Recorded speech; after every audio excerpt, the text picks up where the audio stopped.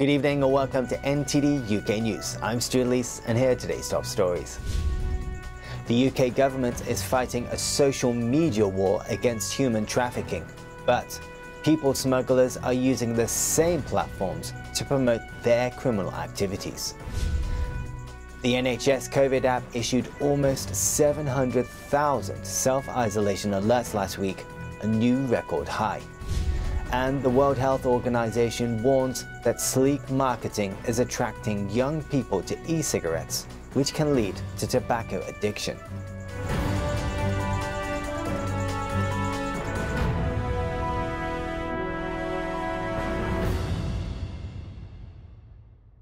Demand for flights from the US to the UK has surged since the government announced plans to scrap quarantine requirements for fully vaccinated American travelers. NTD's Neil Woodrow brings us this report. Virgin Atlantic says flight bookings from New York to London have increased threefold by Thursday morning following the government announcement Wednesday evening. Total bookings across all its US to UK routes have more than doubled. Virgin Atlantic's chief commercial officer says it reflects pent-up demand. Despite the inbound flights boost, the United States still advises Americans against travel to the UK. Transport Secretary Grant Shapps on Wednesday said the government was very conscious about not importing variants of concern.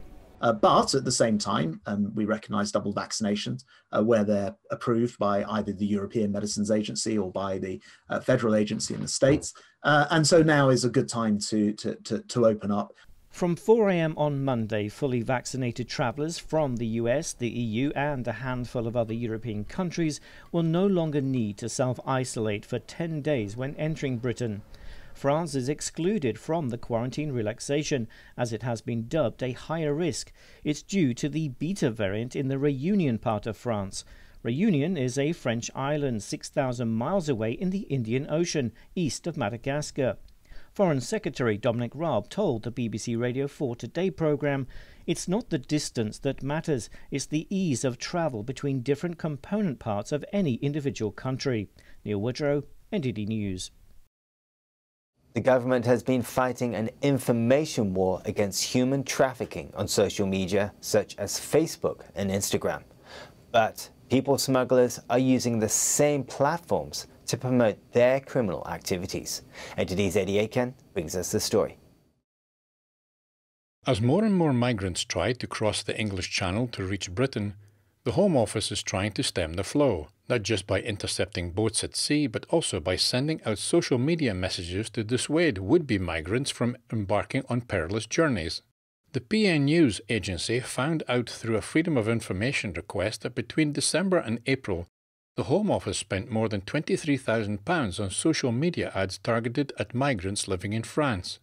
The ads on Facebook and Instagram featured slogans such as, "There is no hiding place," "Don't put your or your child's life in danger, and we will return you," translated into Kurdish, Arabic, Persian and Pashto. But social media have long been used by human traffickers to promote their criminal business. A Daily Mail investigation found popular platforms are awash with adverts from human traffickers and even tutorials to help illegal migrants reach the UK. An Albanian criminal group has been promoting its services on TikTok and other social media sites, charging up to £20,000 to smuggle migrants into Britain. Last month, Home Secretary Priti Patel wrote to social media companies asking them to urgently remove posts that glamorise migrant crossings. She said such posts were totally unacceptable. More than 9,000 people have crossed the Channel this year on small boats. In July, more than 3,300 have arrived in the UK, a record for a single month. France has promised to step up its efforts to prevent migrants from crossing the Channel. Under an agreement reached this week, the UK will pay £55 million to France to help secure its borders. The French government says it will equip police with drones, thermal cameras and night vision goggles. Eddie Aiken, NTD News. The number of COVID app users told to isolate hit a record high last week, with almost 700,000 alerts sent out in England and Wales. The latest NHS figures are an 11% rise on the previous high of 620,000 a week earlier. This week, the government said it's expanding its daily contact testing for frontline sectors who are exempt from isolation. Many families have unexpectedly found COVID-19 recorded as a cause of death for their loved ones. Amid worries that the number of deaths from COVID could be exaggerated, an independent panel is conducting an audit of all COVID-19 deaths in the UK. NTD's Jane Worrell speaks to pathologist Dr. Claire Craig, who's overseeing the audit. Have COVID-19 deaths been overdiagnosed in the UK? An independent panel of experts is examining every official COVID death in the UK to get to the bottom of this question. We caught up with pathologist Claire Craig, who's overseeing the task. So the diagnosis of death is an art. It requires a doctor to look at the balance of probabilities with the information that they have at the time. And when you've got potentially a false positive result as part of the patient's record, that plays into how they diagnose a death. Because we were collecting data every single day, the data collection meant that the deaths were just were recorded just because they happened after a test, without actually talking to the doctors that were caring for that patient to get a more thorough understanding of what had happened. Many people have been surprised to find their loved ones had COVID-19 recorded as their cause of death. We had anecdotal stories of people who were very concerned about how their relatives' deaths were diagnosed. But we couldn't get a real handle on the problem. And, anecdotes have some meaning, but they can't quantify it. And so what we wanted to attempt to do was quantify the size of that problem in a fair and rational way, because people couldn't understand how big a problem it was. Speaking at a recent lockdown summit in London that brought together distinguished experts to critically examine the impact of lockdowns, Dr. Craig said there's evidence that patients dying from other ailments were counted as COVID deaths. Data shows a lack of deaths from some other causes when COVID deaths went up. She says asymptomatic positive tests recorded as cases could cause a problem. In addition, there are issues with the accuracy and sensitivity of PCR tests. Dr. Craig and the team will first start the audit by looking at the official deaths in selected regions of the UK. When do you think all of this data will be available for people to see? We don't have a deadline on this, and it could be, it's a process. It'll take time. We'll start small and we will get there in the end. If people want to help, please get in touch. She says so far around 70 people are involved in the task. Jane Worrell, NTD News, London. Tobacco companies are trying to attract children to e-cigarettes with appealing flavours and sleek marketing so that they become the next generation of smokers. That's according to a report by the World Health Organization. NTD's Anna Rodriguez has the details. The World Health Organization, or WHO, warns the tobacco industry's marketing is attracting youngsters to e-cigarettes and can lead to tobacco addiction. A WHO report calls for greater regulation of smoke-free devices containing nicotine. Let us be clear. If you have been part of the problem, or actually a big part of the problem, of killing 8 million people, we have seen many tactics in the past, like light cigarettes, filter cigarettes, menthol cigarettes, that also claim to be the healthier alternative. In an interview with The Mail on Sunday, a tobacco group CEO says he wants his company to be able to leave smoking behind. Craig says while the evidence in a recent published WHO report is not conclusive, e-cigarettes are known to be harmful. So therefore I don't believe this time that all of a sudden you turn from being the real problem to being part of the solution. I don't buy that. Craig says there are about 16,000 flavors of e-cigarettes, including ones that are appealing to children, such as bubblegum, vanilla ice cream and chocolate cookies.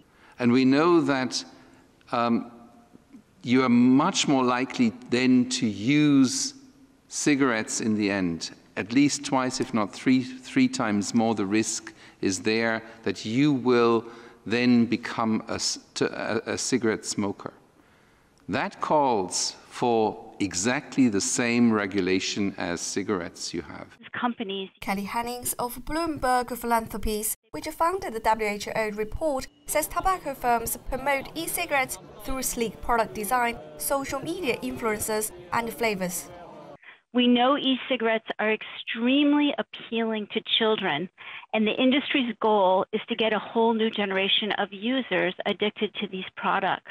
This week, British American Tobacco published its sales figures. The company saw soaring demand for vaping, e-cigarette, and oral nicotine products, and they now make almost 12% of total operations. Anna Rodriguez, NTD News. America's second most senior military commander says British soldiers will be given access to classified US military data to facilitate cooperation among allies in future conflicts.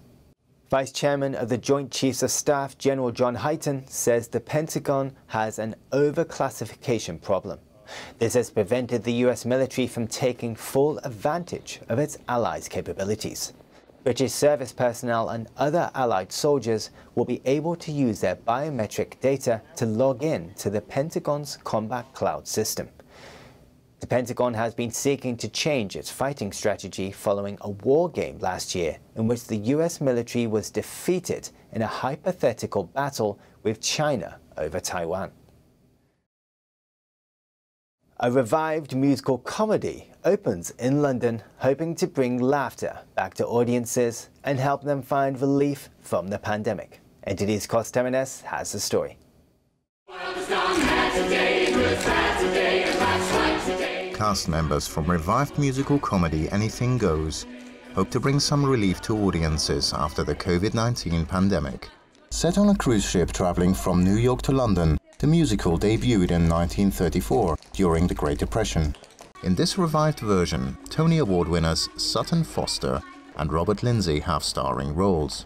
They're all escaping from a depression in America, so they're all coming to the land of hope and glory.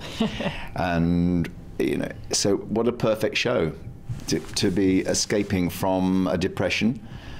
I mean, it's a tonic for what we've all been through for the last year and a half.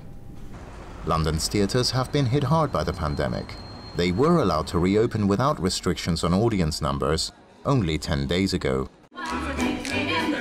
Anything Goes is one of the first major shows to open in London since restrictions eased. I was concerned.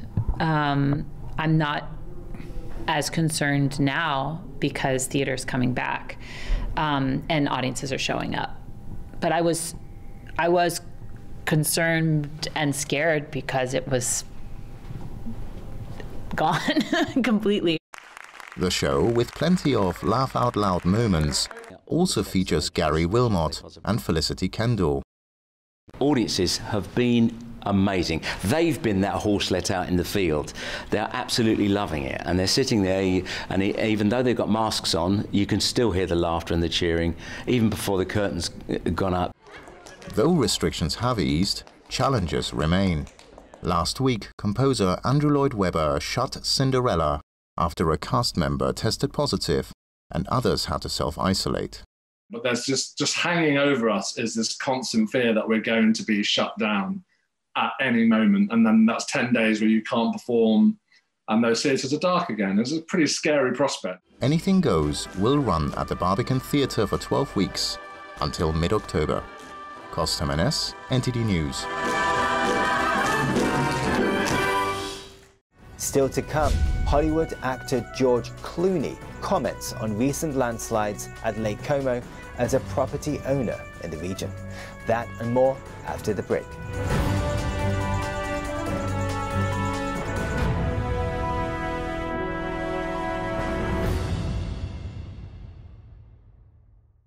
Thank you for watching our daily news show on YouTube. You can also watch our other programming on channel 190 on Sky TV or on Freeview via channel box on channel 271. In the meantime though, please give this video a like and hit subscribe to our channel. Have a good day.